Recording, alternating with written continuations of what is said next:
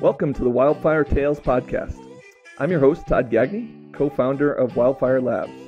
Today we're going to do something a little bit different than we've done in the past. My co-founder, Mike Wevetter, hosted an entrepreneurial panel with a number of our Wildfire Labs candidates at something called Innovation Expo that happened here in Rapid City.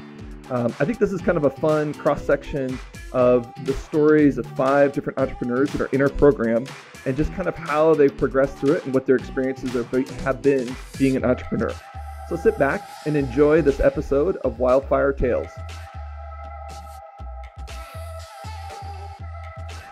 Thanks everyone for coming. My name is Mike and I'm going to talk to you a little bit about Wildfire Labs because I think it's being introduced this year to many of you. And then we're going to bring up some entrepreneurs and we're going to talk a little bit about the panel and a little bit about what it's like to be an entrepreneur. But before I tell you about Wildfire, I want to start with my journey of being an entrepreneur. And much like Matt, I started in my basement. And I was in school at Dakota State and decided that I wanted to start my first business fixing computers because it beats having a job as an intern where I got paid $9 an hour. And so that's where I started, and through that, designed my first product, which solved the problem, which was backups were terrible. Back in those days, everybody used tape backups. And these things where you'd leave them on your dash and they would melt and then you'd lose your backups and they'd fail. So I commandeered a bunch of old servers from Gateway, put them in a rack and said, you're backed up to the cloud. And nobody knew what the cloud was, and the cloud was my basement. And so that's how I got started as an entrepreneur. And once I got the bug, I just loved it so much. I loved it because I loved solving people's problems and I loved doing it for myself. And I love doing it in a way that made a difference in the world. So since that time, I have gone through and I counted it up, and there's been 6 startups that I've been involved with at varying degrees day to day, and have built companies that have done very well. And I also built some companies that didn't do as well as we'd hoped. Some of it was mistakes that we made. Sometimes it was the market changed. And we had so many things that we learned along the way. And I started like Matt. I was in my basement. I was just figuring this out for myself. But as I went along, I started to meet people. And one of the people that I met is a guy named Todd Gagne. And Todd took me under his wing. And he was somebody who not only helped me from a foundational perspective of what it was to be an entrepreneur, but he knew tech and he knew software. And he knew what it was like to build a company that made software. And there's all of these frustrating, difficult nuances that are unique. And if you're all alone, you have to learn all of those lessons yourself. And that is a very hard way to build a business. And back to the coachability thing, if you are not coachable as an entrepreneur and you learn every lesson the hard way, you are going to be at it for a very long time. So what Todd and I decided to do is we said, hey, there's some patterns here. Can we take those patterns and can we create a process that is very uniquely tailored to software companies?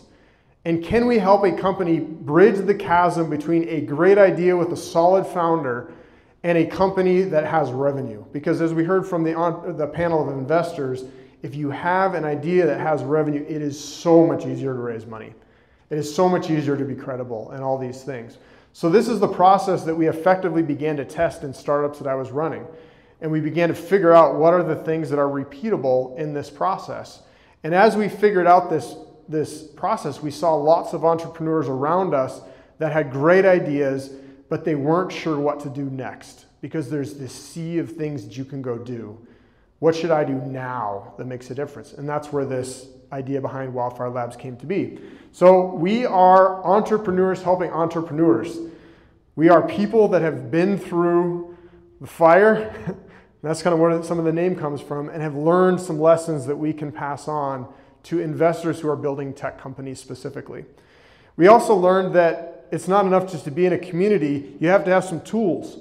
So some of the things we're going to talk about today on the entrepreneur panel are some of these tools. So we wanted clarity. What do I do next? So we have an app with tasks, and tasks have help articles on how to go do them. So it becomes much clearer, how do I get to market? Then we added, a lot of tech entrepreneurs are not necessarily coders. And so can we resource them with a dev team that can help them to get their product done quickly, rather than trying to find developers, build it. They eventually build their own dev teams, but this is a bridge. And then how do we teach them essential skills of how to be a CEO and how to be a founder? Most entrepreneurs are really strong on the tech side, they're really strong on the product side, or they're really strong on the sales side.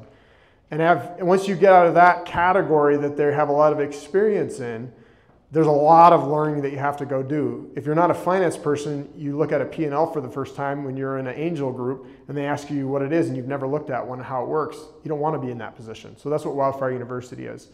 And then we are working with the network, and you heard from a bunch of them today, of providing a little bit of a de-risking mechanism of having all those things in place so that when they look at a deal, they sort of know what that quality score is. And that's what we're building with that Access to Capital team.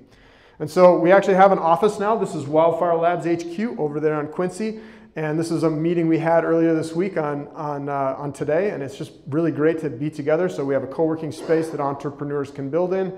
And we have another place that we've just added, the Rushmore building. So it's great to partner with the Har brothers on that to give them space as we grow. And we've expanded our team. So now we have Eric Martz. Raise your hand, Eric. Eric has a background in finance and has done some tech investing amongst other things. And we have Eric Renager, who's over in the back. And Eric has a great background in some of the training and things like that has been really helpful to our team. So it's been great to grow with that. So that's a little bit of background on Wildfire. And rather than us talking about that, we wanted to bring up, and we're going to bring up the panel of entrepreneurs that are in our program. And we're going to talk a little bit about what it's like to be an entrepreneur. So come on up, guys. We're going to sit on the stage and we're going to talk a little bit about this. So I would be remiss as an entrepreneur if I didn't give them a chance to pitch. So they're each going to do their 30 to 90 second pitch as an introduction to who they are. So Cathy, since you're on the end, we'll start with you.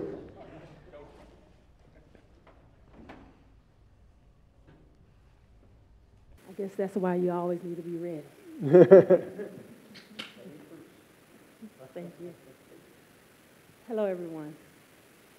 Imagine your friend Lisa, an Airbnb superhost with 3 cabins in the Black Hills, all fully booked.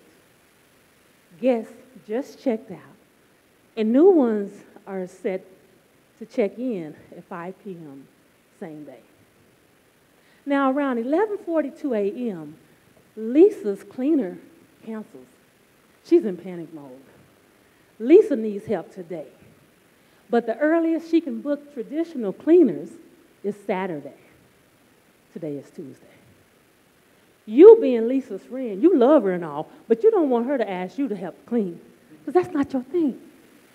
You'd have your own laundry to fold. Hi, I'm Cathy Jordan from Tulsa, Oklahoma, and I'm founder of HIYA Cleaners, an app that's been developed and positioned as the Uber for house cleaning. For we are bringing the same convenience and efficiency of ride sharing to the world of house cleaning. We learned that Airbnb hosts, property management companies, and realtors all share the same problem of not having direct access to cleaners whenever help is needed in a hurry.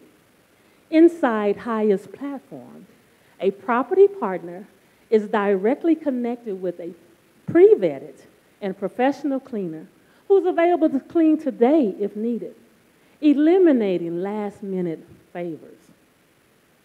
While our app is being, well, it's not being right now, but it's going, so you have to speak it into existence.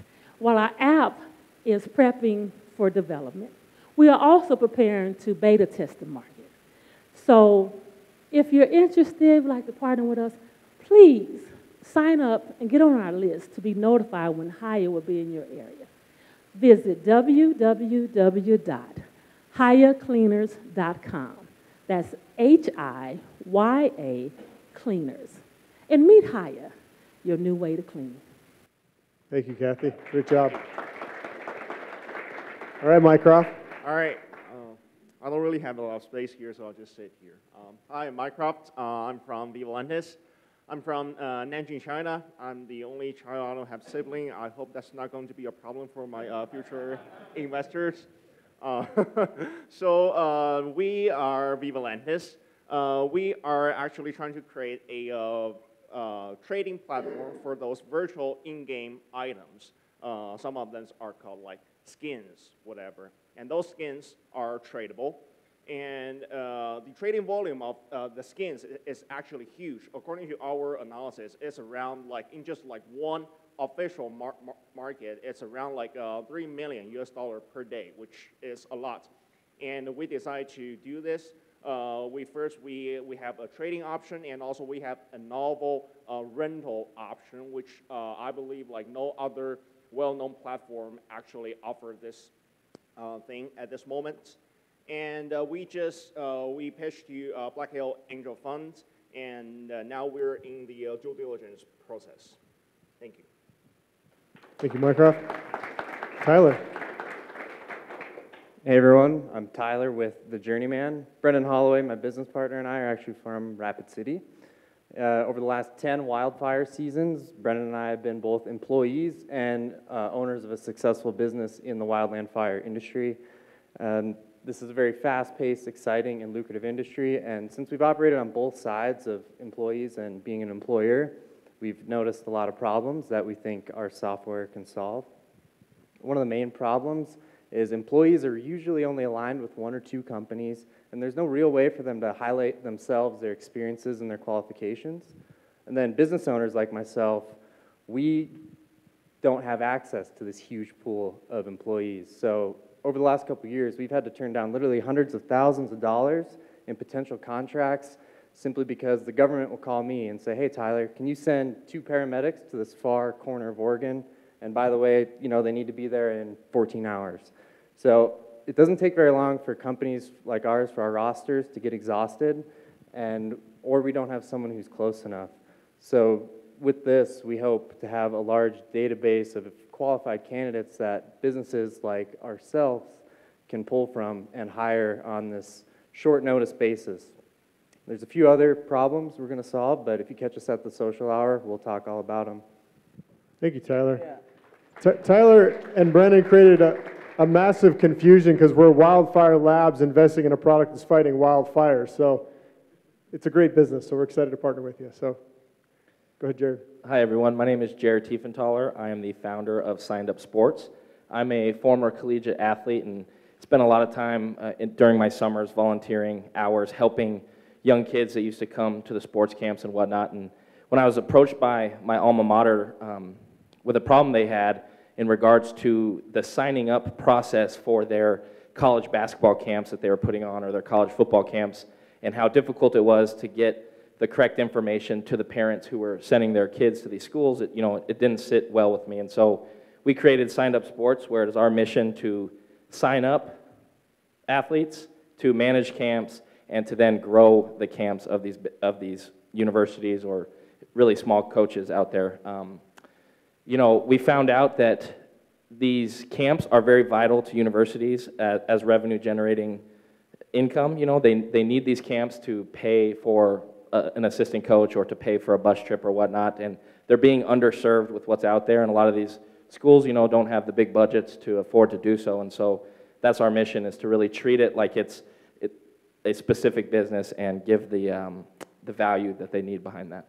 Thank you. Thank you, Jared. You guys are brave, doing pitches. This is great. So the next question I have for you is, where are you at in the wildfire process, and where do you spend the majority of your time on? And I'm going to let you lead off with that, Tyler, with where you're at today. Right now we're in the customer discovery phase. We've interviewed and surveyed a whole lot of employees. That's half of this, and now we're more focusing on the businesses. We have a bunch in our personal network that we can reach out to, and so far it's being received well. And then defining our MVP, there's a million problems we want to solve, but just like filtering it down to like the core to start with. Thank you. These guys have been doing a great job. They did a survey, and we had 200 and something responses. It may have been more than that at the end of people like that have this problem. hours. So it's just something, from our standpoint, we just like to see that it's a painful problem, that a lot of people have it. So, Cathy, do you want to go next? Okay. Where I am right now, I'm in the process of finalizing my wireframes, prepping for app development. And with finalizing the wireframes, why that is so important is that you want to make sure, well, I want to make sure anyway, that HIYA Cleaners app is as seamless and as easy to use for both the property partners and as well as the cleaners, because that's how you get your adoption. But doing the wireframe, one thing too, I also would like to encourage future entrepreneurs, or if you're an entrepreneur right now and you're looking to have an app for your business, you don't have to just focus on your full-fledged app. A wireframe that is clickable will do just fine for your MVP to get started, to show someone, especially your customers, to show them like, hey, let me show you what I have. And then that way you can get feedback right as you're starting your development because they can see it. And it's better to see something interactive to where they can actually click than just giving them a document. So, yeah. And, and I have reached a big milestone for HIYA. I had my first development meeting like 2 weeks ago. Yeah, rocking it. Congratulations. All right, you want to go next, Jared, and talk a little bit where you're at? So Sign Up Sports, we are at the go-to-market strategy. We're currently looking for clients right now and have an active sales funnel and have been doing that mainly, as well as we're getting ready to raise some capital. In Mycroft. So Vivatlantis, at this moment, we are about to start the due diligence process with Black Hills Angel Fund. And at the same time, we're also doing our go-to-market testing. But since we are in different industries, so our go-to-market test is a little bit different. So since we're an app and we just want as many people to download our app as possible, and we are actually using like 500 to 1,000 bucks on Google Ads, and we have tried over 200 different keywords, and we're trying to find out like what keywords actually work and what keywords are like the keywords we're not going to use in the future, and then we are going to put like the rest of them, like our advertising budget into those keywords that would work. Yeah. So one of the things just out of those two things is that when you launch something, the temptation is to try to wait till everything is done and polished and everything else before you test. And we encourage entrepreneurs, and if you are thinking of starting a business, find a way to test your assumptions early. You are much more credible to an investor. I think I heard it a couple times. Don't make up numbers. Find out what those metrics are, test them, and then come with credibility. Because when you come with credibility, the actual gathered numbers, it helps you to build a case for what your revenue model will be, and then you're not just going 10 million in 3 years, because that's not credible. So you guys all come to Wildfire from different places. I thought it'd be interesting to cover that a little bit about why you decided to build an app and where you started in that journey. So Tyler, I'd like to start with you. You have I want to just have you just mention your existing business and then why you decided to do Journeyman.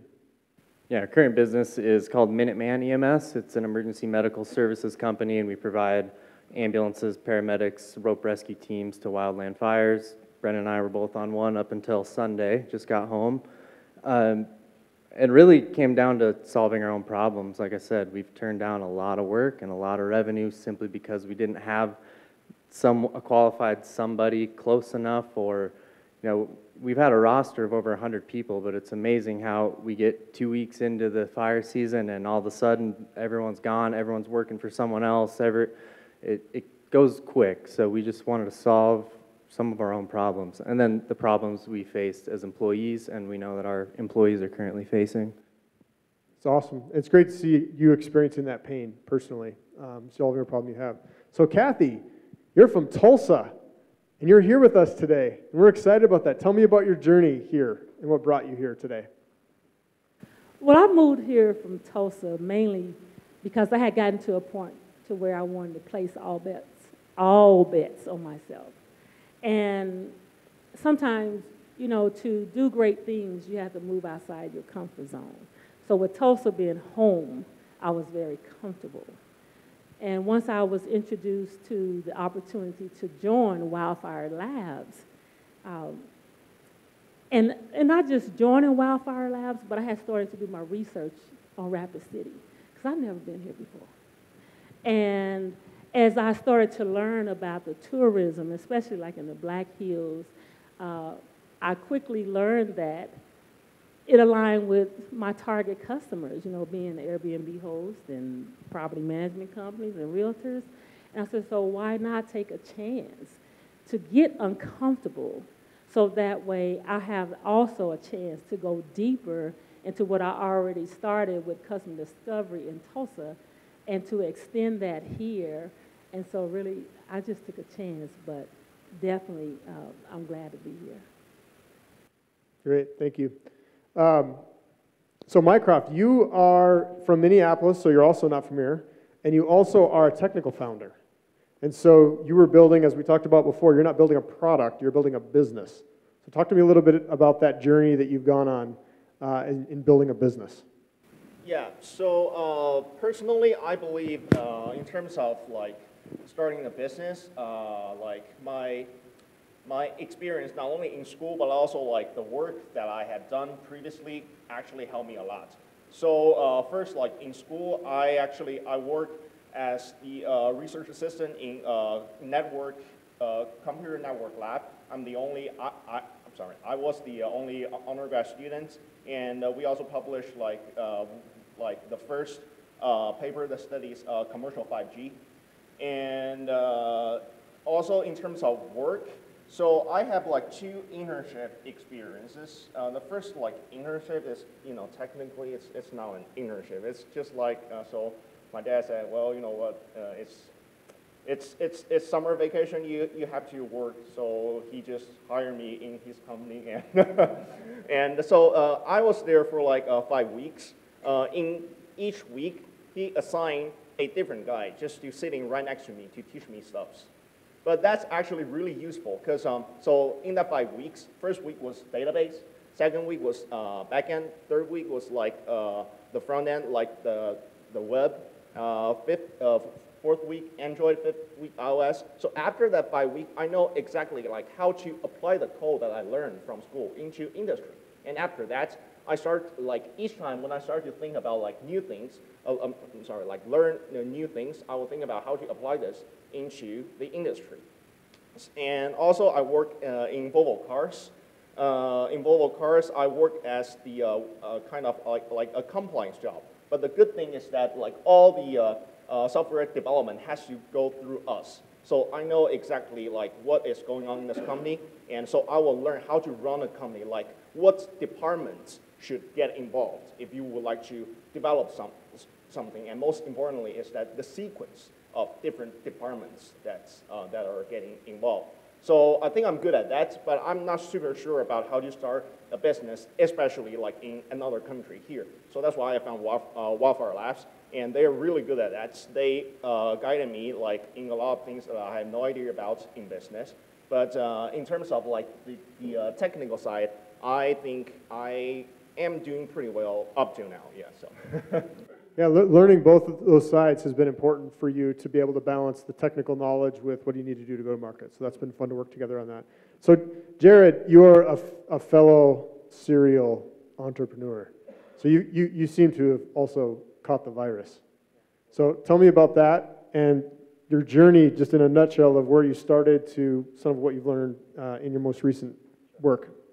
So I was brought back to the Black Hills. I went to Black Hills State and graduated from Arizona, moved back there, but was fortunate enough to come back and start a baseball training mobile app company that I have, and got to work with the Black Hills Angels Fund, and I'm forever grateful for them and the opportunity that they gave me. And with that, did some marketing and stuff, and was able to start a social media marketing business in the Black Hills here, and that was just built upon the fact that we knew how to do social media for our baseball company, and then moved back here and found the need with the business owners and the community here that was prevalent. And when I was approached by Black Hills State for this software idea that they needed and wanting to grow their camps and whatnot, it kind of melded both my previous businesses, being the software side on the baseball app and then the marketing side of what we do now. And so I know Todd Gagney really well. I wish he could be here today, but that's okay. And so with this idea, I had some mentors to basically go back on and say, is this even going to be possible? And then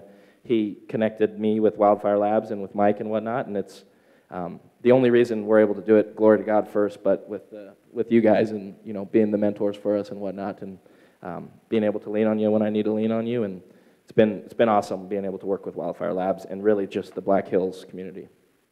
Well, thanks. So last question I want to hit, I think we have a couple more minutes here before we go today, is just a little bit about, for you as an entrepreneur, the journey you've gone on. What would you tell your audience about, this audience of entrepreneurs especially, about advice that you have? I know you're all at different stages in the process and at different sequences. Some of you have already launched apps before, some of you this is your first one. But just something to share the audience as a learning that you've had thus far in your journey. So do you want to go again and wrap up? Yeah, so the first thing that came to my mind was being coachable, but we've heard that all day long, so I won't say that. But I think what's helped me the most is creating opportunity. And when I say creating opportunity, I mean coming to events like this, putting yourself out there, networking, trying to find people that can complement you on your business skills. And first you might need to know what those are yourself. We talked about that a lot in college. I remember, finding your own value.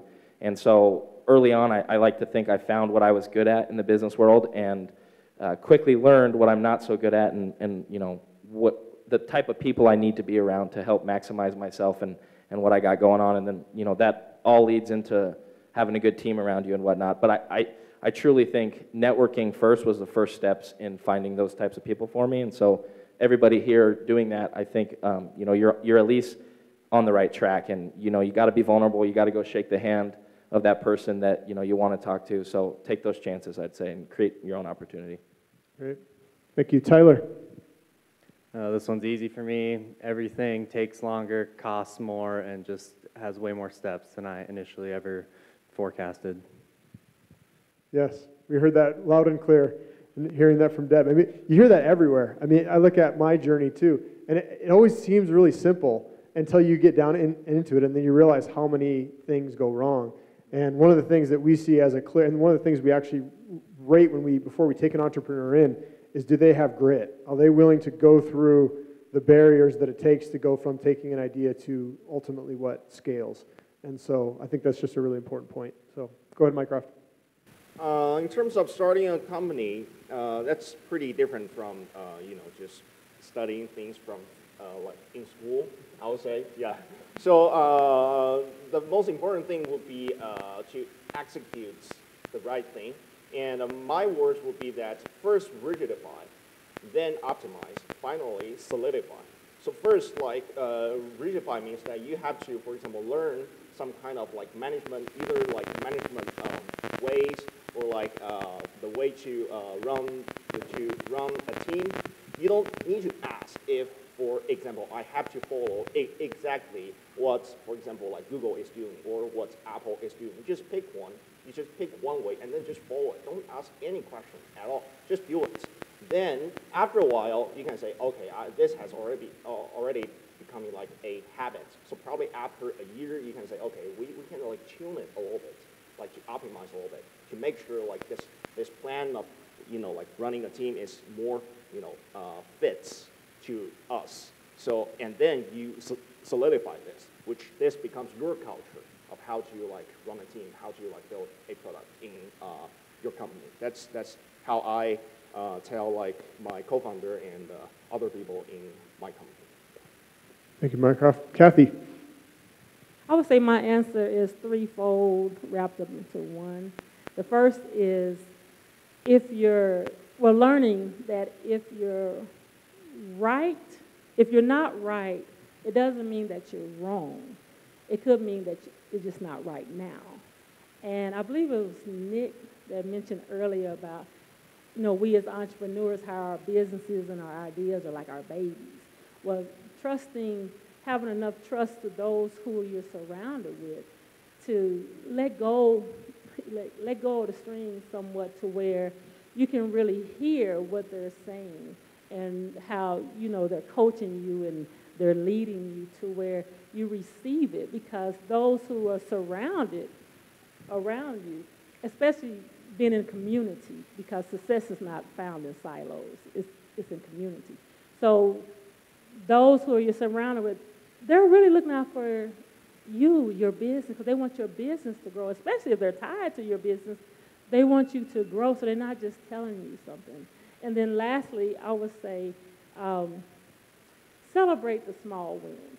A lot of times as entrepreneurs too, we can get so busy in doing the work of entrepreneurship. We don't pause and celebrate the small wins, or we don't pause for self-care, or we don't pause just to take in the community. Like me, coming from Tulsa and being here, you know, I started taking daily walks in the morning just to walk around and see what's around. Like, oh, okay. Then I would take a picture of the shop. Maybe I'll come back and visit some other time. But just immersing myself in the community and learning, this is the last thing, learning that right here in Rapid City, the entrepreneur ecosystem, I don't know if you all know how powerful and what you really have, because coming from Tulsa, and we have a major tech hub now. But what I witnessed here, I thought when I came here, I was just getting Wildfire Labs and all those inside Wildfire Labs. And trust me, the support, the guidance I received, everyone connected with Wildfire. It's unmatched, period. It's unmatched. But then when I stepped outside of Wildfire and they introduced me to Elevate Rapid City, and I met Dylan and Hannah, to where I have a place outside of Wildfire to go to for my next steps. Also from the Elevate Rapid City, and just even today, meeting Donna with SB something or other. You know, the Small Business Center. Well, meeting her even, you all are really connected to where you have something great. Just let other people know, because I talk about you all the time when I talk to my family and friends, but I can see it really growing and taking off to where you can attract top entrepreneurs around the country and even like outside of the country, just what you have. And I just encourage you to continue. Thank you guys. Give them a round of applause. So, thank you everyone for joining us. That's all we had planned. I just want to say one thing in closing. We have a pretty amazing foundation for something, and that's why I'm doing this. But there's a lot that we have left to do. And if we keep on this track, I think we could do something that really makes an impact on South Dakota. And I'm just privileged to do it with all of you. So thank you for this time. We hope you've enjoyed this episode. I think there's a lot of good nuggets in this one that were certainly things you can apply. If you're interested and have a software business idea and looking for an accelerator, drop us a line at info@wildfirelabs.io. Thank you.